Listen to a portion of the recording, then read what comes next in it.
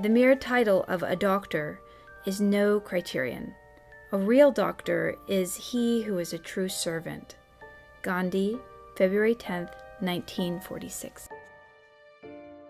There's actually a concealed subversion going on in this statement, because one of the ways that the British maintained control over India was controlling the flow of titles.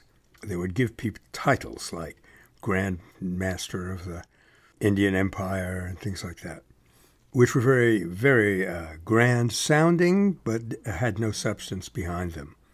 And that's what Gandhi is referring to here. Empty titles are something that they had to wean themselves away from in order to realize real liberty. And that's just as true for us. You know, we are easily taken in by symbols and signs of respect and acknowledgement, while all along there can be kinds of inequality and injustice going on under the surface.